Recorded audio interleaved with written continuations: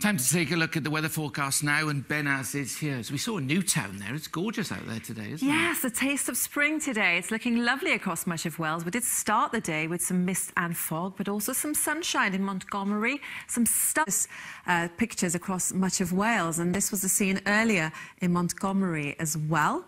And then drizzle, a little bit dull and damp in Montgomery this afternoon, but in Freshwater and Powys, good haymaking weather in Montgomery today, but it hasn't been sunny everywhere. This picture and more humid as we go through the weekend.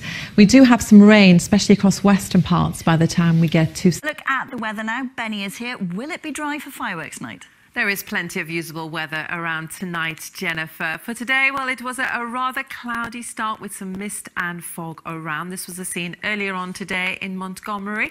Now, that did lift, and we've got some brightness as we go through the rest of the afternoon.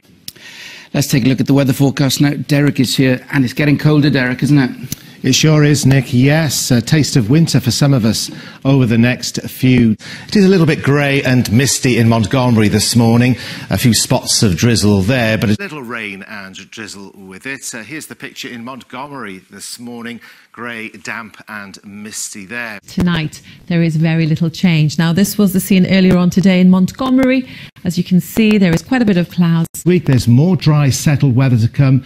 Some sunshine, frost and fog patches.